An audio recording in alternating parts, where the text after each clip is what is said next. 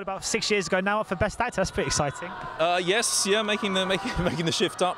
Yeah, I mean, it was exciting enough doing the play in itself, and it was sort of the most satisfying and thrilling professional experience of my life. So this is just a very delicious cherry on top.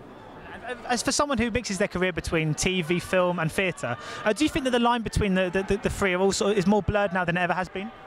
I guess not in the terms of the tools that you need to do the job, but in terms of, I think, the fluidity that actors are afforded to be able to go between the media. Yeah, it's maybe easier, but essentially the job for us is just the same. It's getting into other people's skin and shoes and creating characters, and how you put that across differs from the media. But in terms of the intrinsic seed of the job, it's the same. It must be brilliant to be at an event here to see this many people out to celebrate, you know, one of Britain's most kind of cherished art forms. Yeah, I mean, I hope they haven't all just come down from the London Marathon, but I presume they're here because they're theatre enthusiasts. And I mean, the theatre does have an incredible amount of devotees, and it doesn't always get the column inches that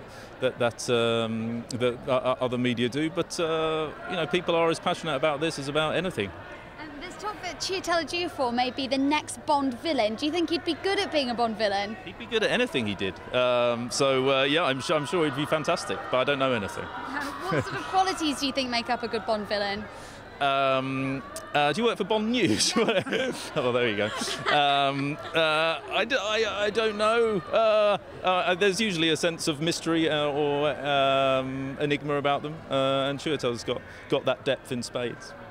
What are there any films that you'd really like to see adapted onto the West End stage? Because there's been a flurry recently. Yeah, I think we're okay. I think we're doing all right for that. I'm not sure we need any more particularly. Uncle Buck, I could do that. I could do the John Candy role. If anyone's thinking of signing that up, I'm not too sure, to be honest.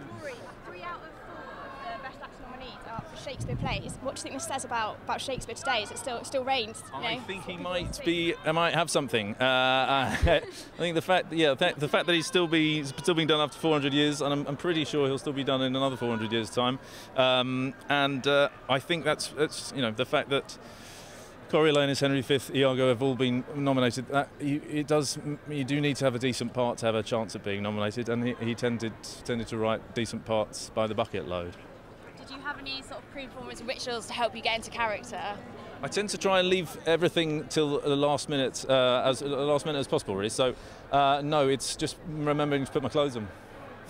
You've done well today. Thank you. Thanks so much. Cheers.